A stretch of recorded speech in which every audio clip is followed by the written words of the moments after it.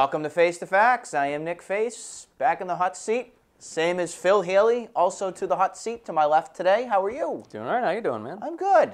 It's amazing. It's December now. It is December the 1st. Today. 25 days to Christmas. There you go. There you go. Well, one of the things that we want to go over today with all of you is a little bit more in depth on the Celtics. The Celtics are, again, still doing great things. We have the Patriots still doing great things. And then we also want to get into a little bit of the Red Sox today because the hot stove is burning right now, and it's time to figure out maybe which direction the team should go.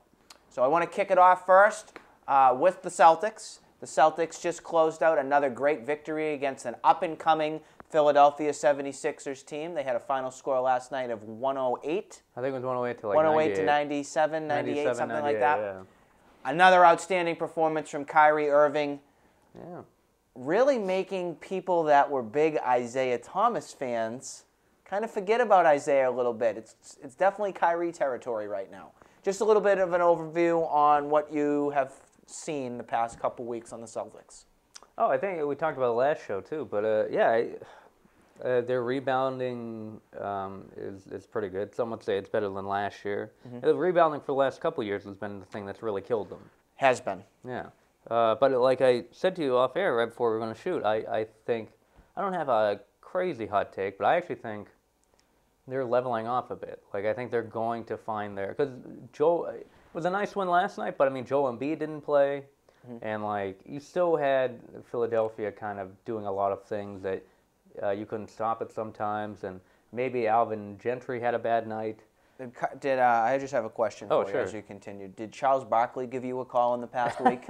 He did. We had a nice discussion. If any of you haven't seen our last show, we had quite a roasting of Charles Barkley. Yeah, moderate. Charles Barkley called out the Celtics the last did. show that we did, saying that they really haven't hit their spot. They're not that good. They're an average team. They're nothing. Yeah, I think I think he might have been, as I went off a little bit on him, or I just kind of disagreed with him, I might be agreeing with him a little more now. Yeah. As far as like they might be leveling off, or like everything's reaching that tipping point. I think they used the Gordon Hayward injury as a good kind of springboard for this great start. That I totally agree. Yeah, yes. I think that's fueled them in a lot of ways. But they rallied around after Gordon got hurt. Yeah, most definitely. And I think this team probably you're looking at a third or fourth seed, maybe. Maybe they're at the top of the heap, maybe not. But it's like these last couple games.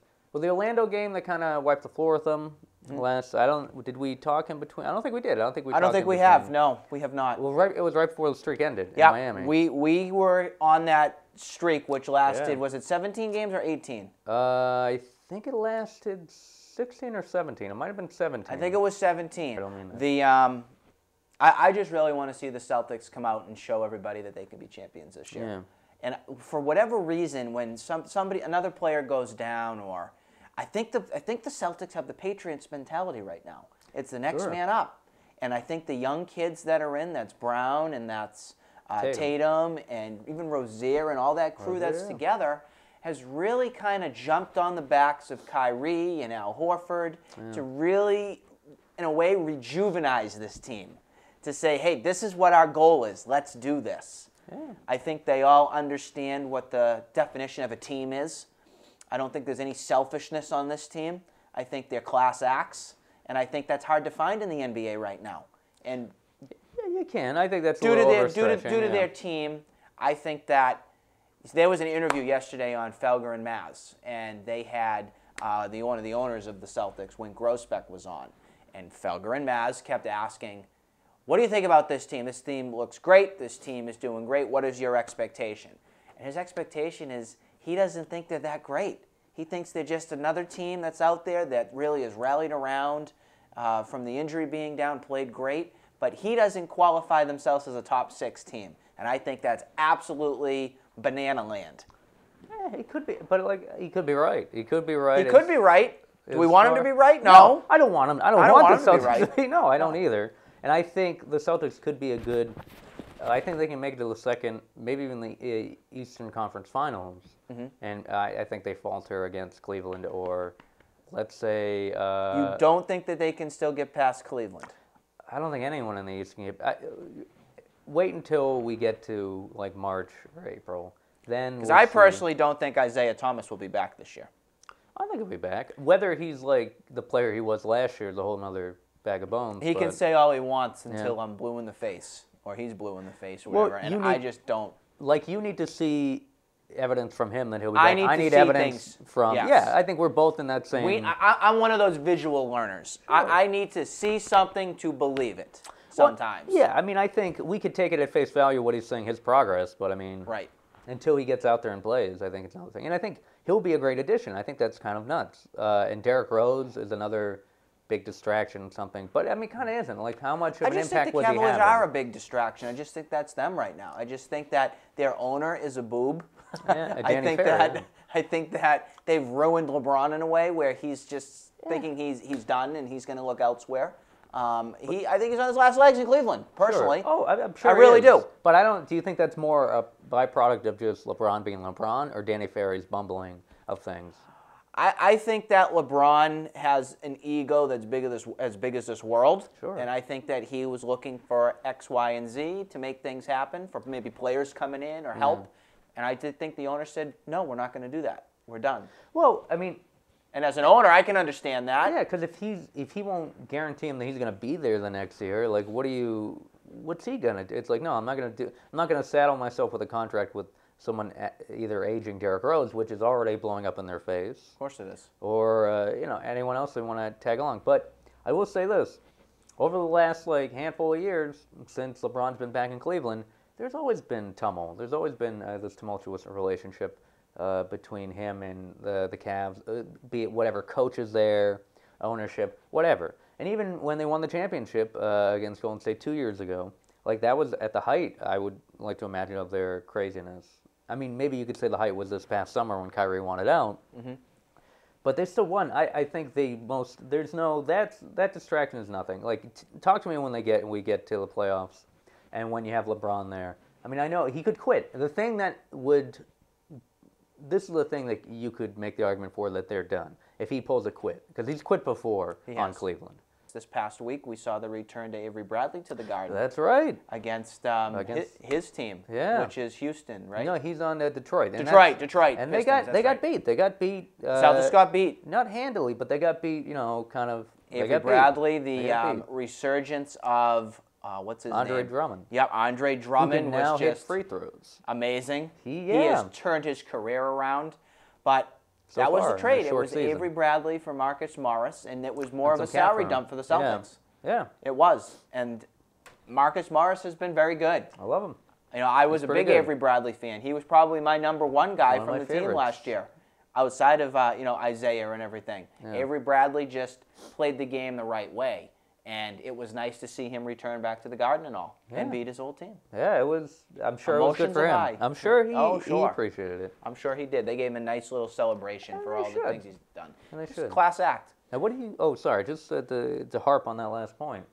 And what do you? The thing, I feel like green teamers, quote unquote, loved him to a fault. I think Avery Bradley, but he was one of my favorite guys, and I loved him because he was a two-way player. But he also signified for me, he was the last guy of kind of that big three era, really, that was on the team, if you think about it. Yep. And even though he came in really late, like a season before he blew up, it got blown up.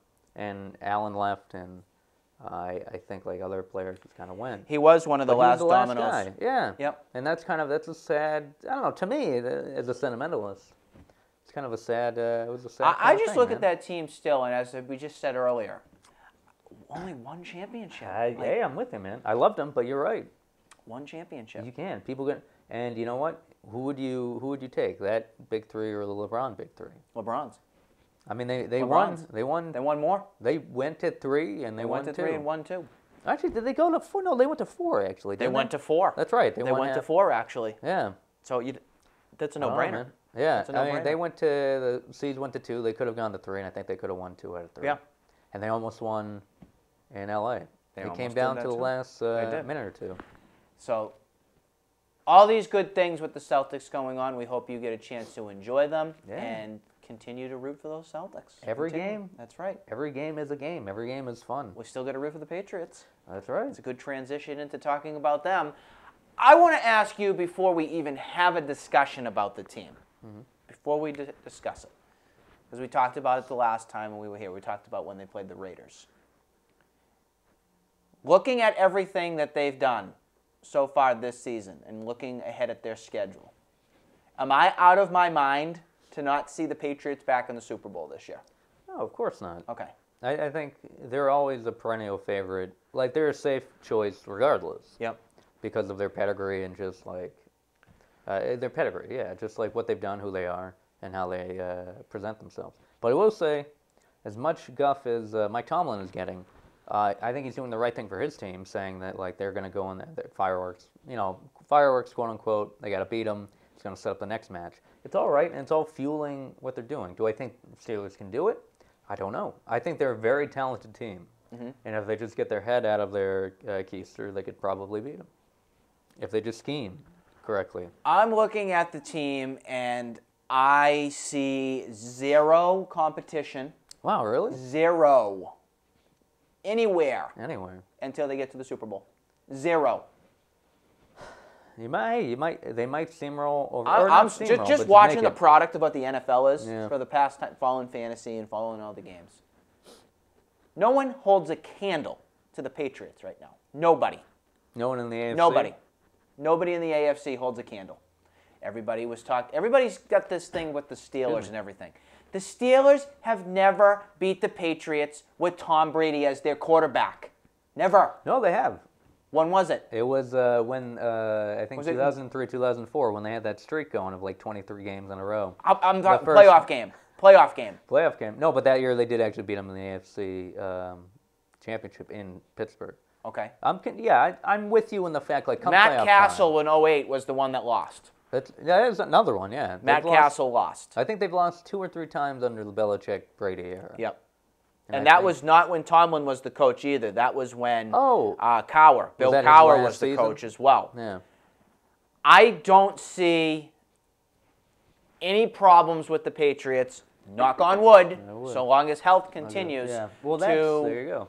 Mark their way back to the Super Bowl. So I'm in a way looking at which opponent it might be.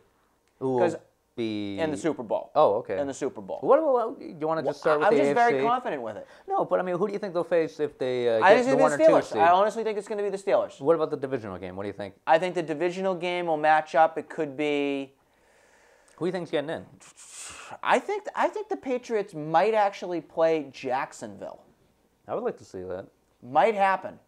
Because Jacksonville, I think, could get by in that wild card weekend when they play and all.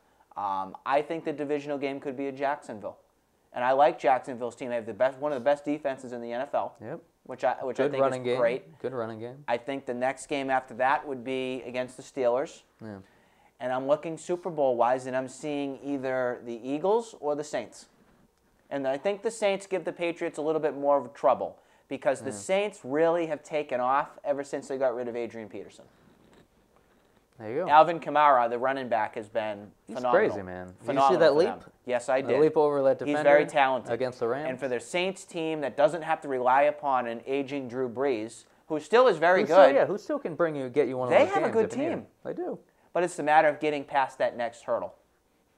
I look at the rest of the competition right now, and the competition is not up to snuff.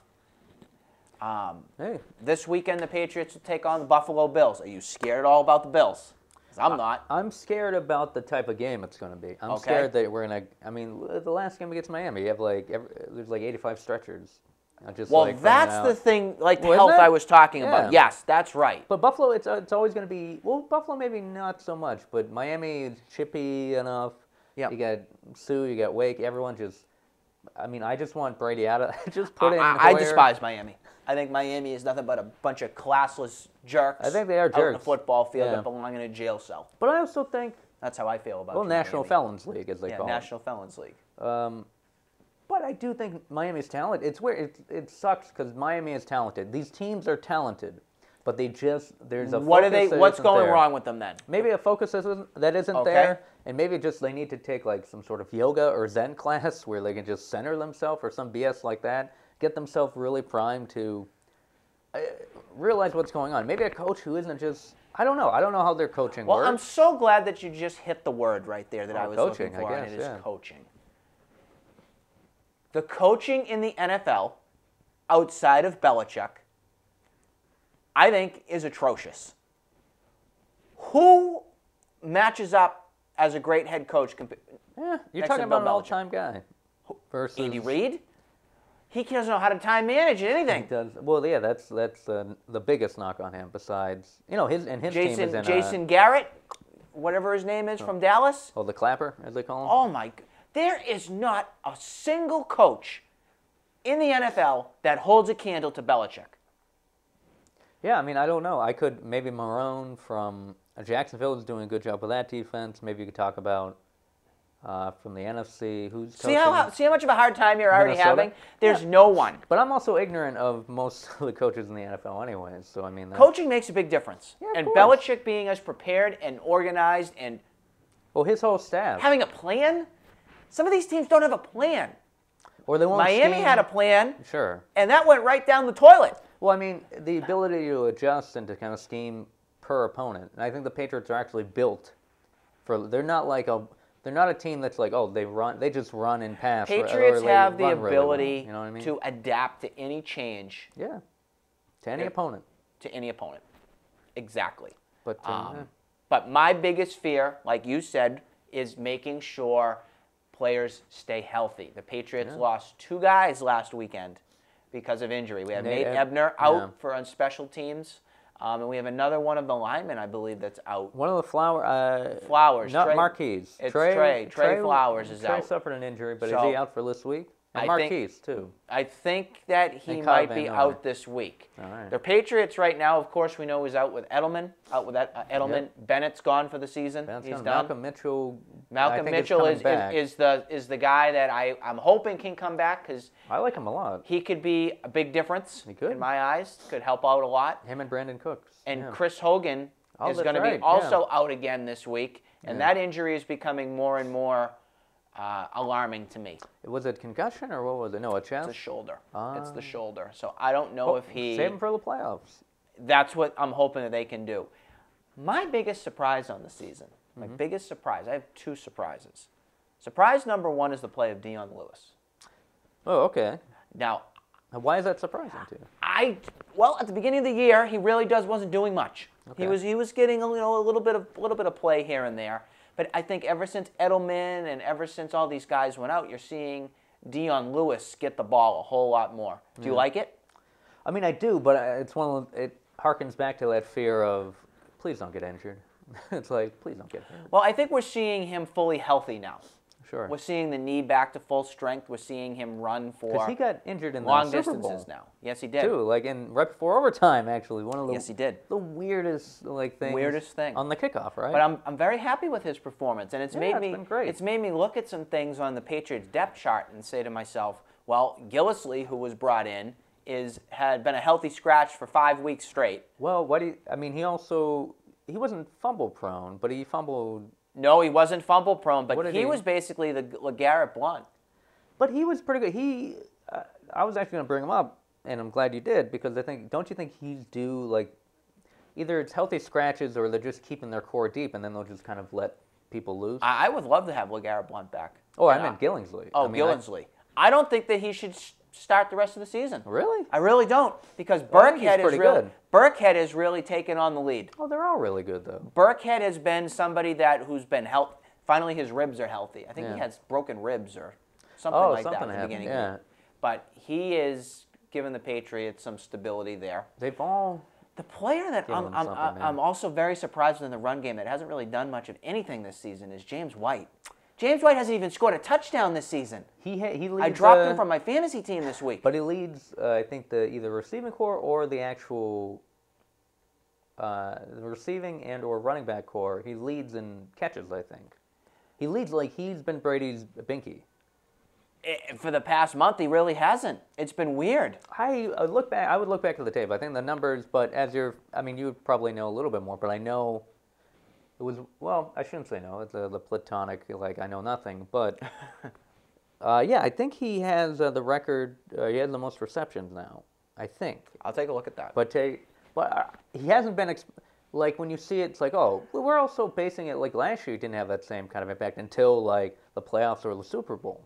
And he's like, what option is he? He's like option number like 6. I think we should see him more. Yeah. I think we should see him more. I don't know why Josh McDaniels isn't involving him as much, but hopefully that changes a little bit, I think. Well, I think you might have answered your own question. I mean, do they need to really break him out? Like, not really, but I think it would be mean? nice to see Brady be able to rely upon him when needed. Yeah. I mean, he's a crucial third down guy. Yeah. Crucial. It's my other surprise this season has been Rob Gronkowski. Oh, really? Big time. How so? Mr. Healthy. Oh, wow. Oh, well, Mr. Healthy. Well, knock on wood. Knock on wood. Yeah. What a difference having Gronk Yeah. on the field. Gronk has made a huge difference, both in blocking and with 2 touchdowns again last week. Yeah. He is definitely surprised me the most because Gronk has always been one of those injury-prone guys. He just gets hurt all the time. And they need to continue to protect him and make sure that he's set to go because they are going to need him. Well, that's what. Should we just not have him play the rest of the season? Maybe we should just put him in bubble wrap and just not have him. Put him in the refrigerator, keep him fresh. In the fridge, boy in the plastic bubble, just have him out there. I just want to go over a couple things with our Boston Red Sox. Oh, sure. As much as we know it's the off season with everything, there's a Christmas list waiting of things that we would love to see happen for them. Sure. So as the hot stove is burning, let's have a discussion about what is on the Christmas list for the Boston Red Sox. I mean, they want Stanton. I mean, They that's want who they Stanton. want. I mean, do you think they'll get him? I think the focus has shifted a little bit. And I'm shifted a little bit too. Oh, okay. I've shifted to Jose Abreu Sure. from the Chicago White Sox. And that's their first I've baseman, shifted right? to him because money-wise and financially it makes more sense. Okay. The Red Sox and the White Sox have already done business together when they got Chris Sale. Moncada Yeah. with Chris Sale. So the White Sox know the Red Sox system. What's it going to take to get Jose Abreu?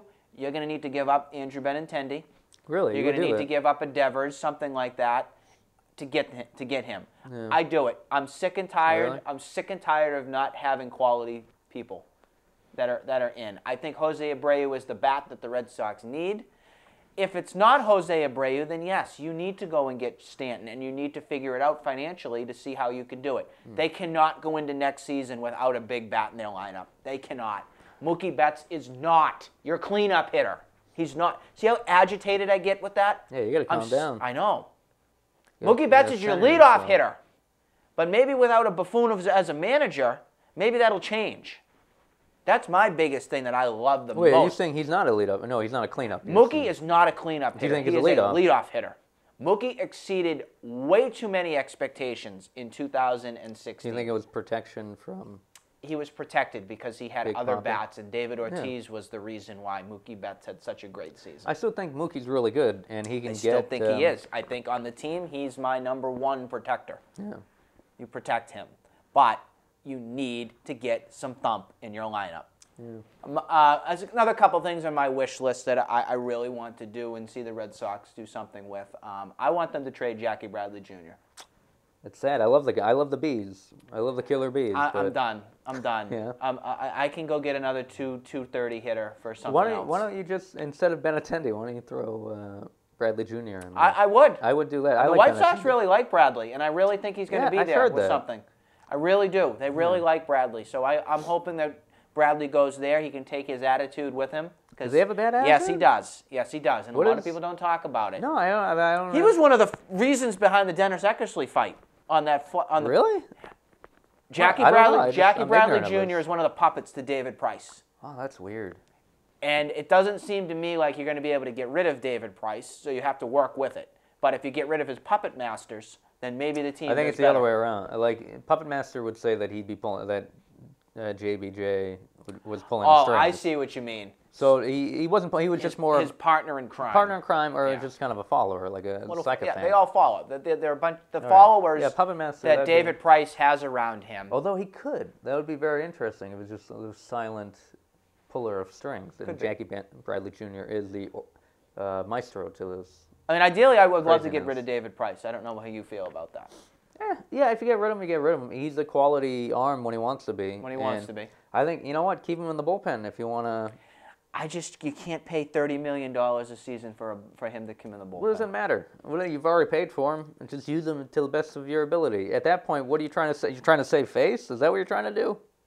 Who cares? Like that's another thing. It's true. It's just financially, I don't see the Red Sox being able to do that. You already paid for him. You don't have to pay again. I mean, you just continue, or the contract is signed, you're going to continually pay for him. Whether you think it's a deal or not on what you're getting. Because I do agree with you. He was much better in the playoffs and the regular season in the bullpen. Yeah. He was.